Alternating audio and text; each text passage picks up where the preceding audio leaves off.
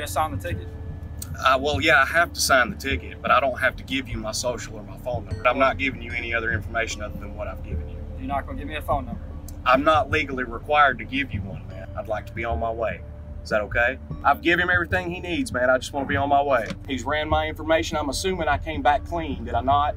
So what's the holdup? Welcome back to the Lackluster channel. Today's story was submitted by a viewer named Mr. Brewer. His residence is located in a rural area, and because there are no streetlights, he installed high-powered LED headlights on his truck. On a recent evening, he was driving home, and to be courteous of his neighbors and other drivers, he shut off his headlights and was using the vehicle's running lights to illuminate his path. But no good deed goes unpunished, and not long into his travels, he was pulled over by a uniformed officer of the Huntsville Police Department. Aware that he had violated the Alabama Motor Vehicles and Traffic Code, he didn't argue the citation. It was only when the officer asked Mr. Brewer's wife, the passenger, for her identification that he challenged the officer's fishing expedition by refusing to identify. The officer returned to his vehicle to write a citation, and now that the traffic stop had gotten weird, Mr. Brewer begins recording. Here's your driver's license and insurance card back, okay?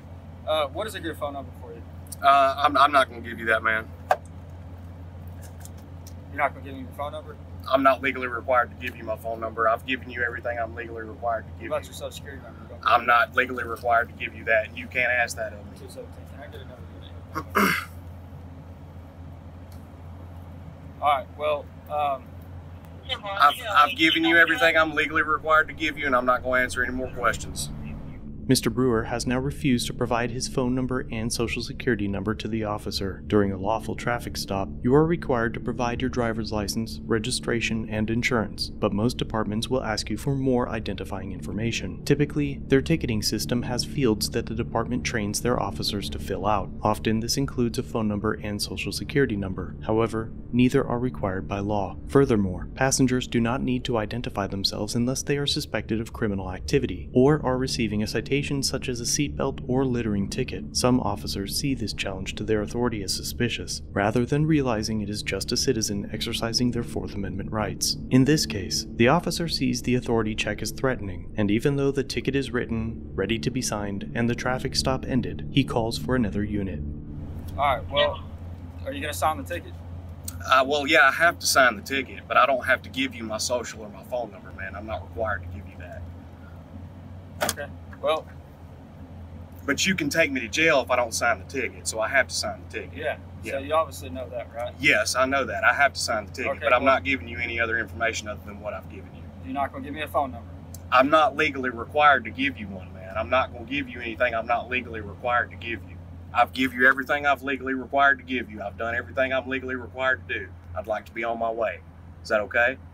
All right, well, I need you to sign this. That's okay. I will sign that.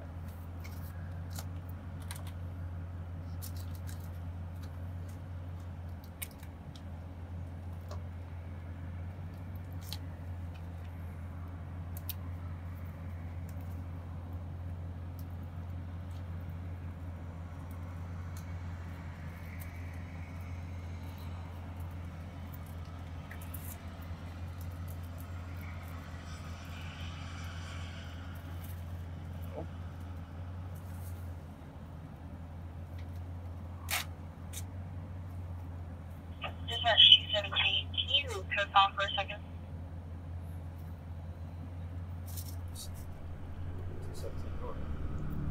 Just before handing over the citation and allowing Mr. Brewer to be on his way, the officer returns to his vehicle again. What's he doing?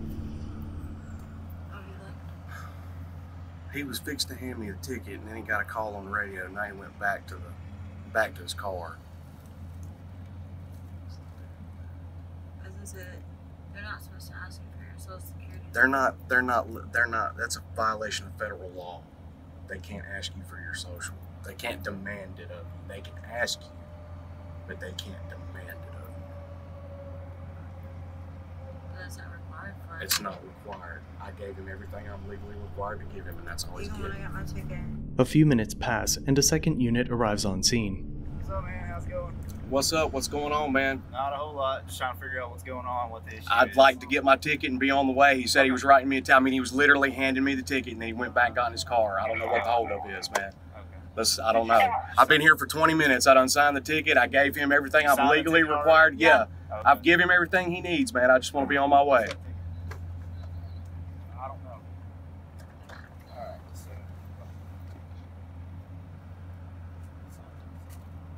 It's this one. Okay, so what's the issue? Well, I asked this when I got up to the car. I asked him. He asked for my wife's ID, and I told him she's not legally required to ID, which she's not. Hey, Well, listen, actually, And then he asked, hold on. Then he asked me for my social. That's federal law. He can't demand my social from me. That's a violation of federal But law. in the state of Alabama, it's a stop and identify state, so technically he can ask for her ID as well. No, the scope of his authority stops at me. I'm the driver. It doesn't matter what the state is and what the ID law is. She has to commit a crime, or you have to have reasonable, articulable suspicion of a crime in order to get her ID. She's a passenger in the vehicle. He pulled me over for a headlight violation. He's written me my ticket. I'd like to be on my way. He's ran my information. I'm assuming I came back clean. Did I not? So what's the holdup? I'd like to be on my way. There's no hold up. As long as you sign the ticket, I mean, you're I'm good. Then we're good, right? I'd like to be on my way. You're good. Coke, so I'm free to go? Yes, sir. Thank you. Y'all have a good All evening. right.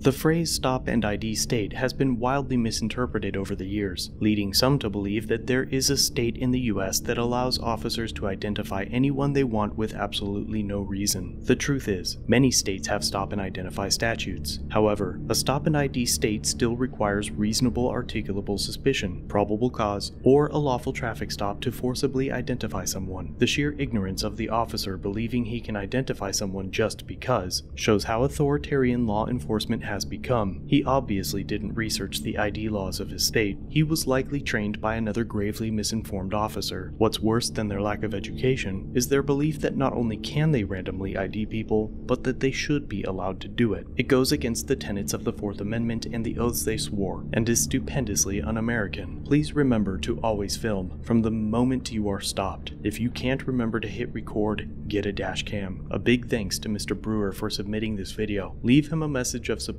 down below, and please share this video. It greatly helps the channel.